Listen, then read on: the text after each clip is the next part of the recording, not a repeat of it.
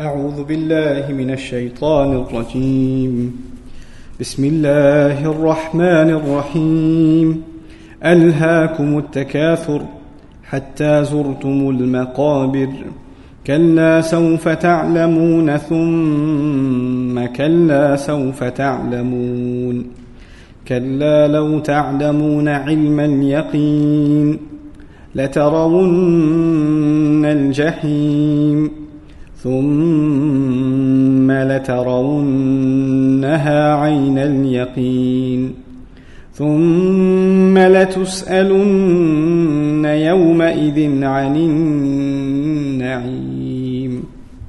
Just a few words in the first ayah. ألهاكم التكاثر. Alha in Arabic is a past tense verb. Ilha comes from lahwun. Lahu is the trilateral form. The thulathi mazid form is ilha. That's the masdar. So alha yulhi ilha. But the original word is lahu. Lam, ha and waw.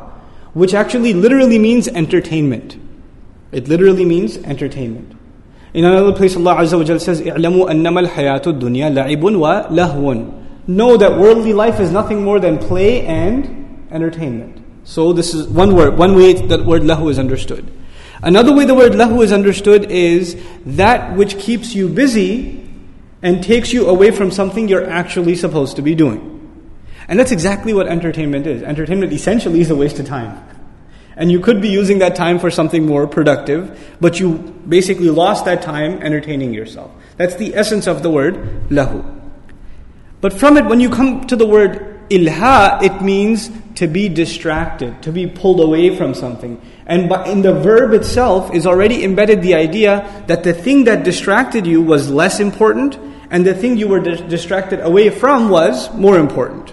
That's already embedded in the word itself. Now, similarly, it's used in many places in the Quran. For instance, in Surah Al-Munafiqun, Allah warns us, Ya ayyuha alladhina amanu, la tulhikum, same verb. This is, over there it's in fi'l nahi. This is in the present tense form. لا تلهكم أموالكم ولا أولادكم عن ذكر الله. Don't allow your money and your children to delude you, to distract you from the remembrance of Allah. So Allah is establishing a point there. When it comes to remembering Allah, then even your money and your children are less important. And they are actually distractions from remembering Allah. Actually, our money and our children should be a means by which we should remember Allah. And that lesson we will learn in this surah. How do you take what you have and that becomes a means not to forget Allah, but a means to remember Allah? That's the lesson essentially in this surah. Really scary incident in the life of the Prophet ﷺ. He's starving. A couple of days of no real food. Abu Bakr as-Siddiq comes over. He looks at his face, he knows he's starving too. Umar ibn Khattab comes over. He can tell from his face he hasn't had much to eat either. And he doesn't worry about himself. Who's he worried about? Sallallahu Alaihi Wasallam, the Sahaba. So he takes them to another Sahabi who's a little bit more wealthy. And he wasn't home actually. And he said Salamu Alaikum a couple of times outside the door, and nobody responded. So once you say Salamu Alaikum twice, what are you supposed to do? He's leaving. When he's leaving, the wife of the Sahabiya comes out and says, "We heard you the first time. We just wanted the salam on the messenger to come to our house more than once. That's why we didn't answer the first time." So she gives them some food and just a little bit of water, very little bit to eat.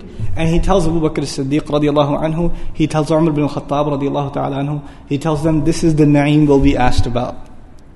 This is the blessing. And compare that. And they're getting water after a couple of days of dehydration. And what are we drinking and what are we eating? And how are we clothing ourselves? And where are we going to sleep? Imagine.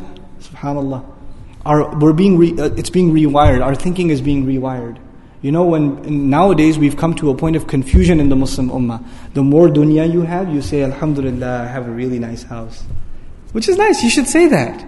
But you should also say, Astaghfirullah, I'll be asked about a really nice house. I'll be asked. The more I have, the more I'll be asked. The less I have, the less I'll be asked. So the one who has more, there's nothing wrong with having more, but you better be ready for what? You better be ready to answer. You better be ready, because you had more na'im. But you know what modern religious thought became? The more dunya you have, the more Allah loves you.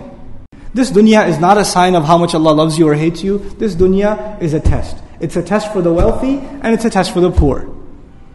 The wealthiest people in history were some of the worst people.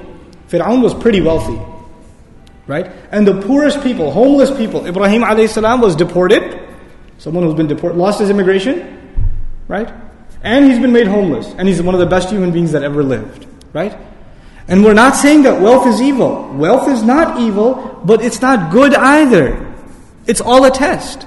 And everything that comes to us from Allah is a ni'mah. All of it is a ni'mah. And we will be asked about each and every one of it.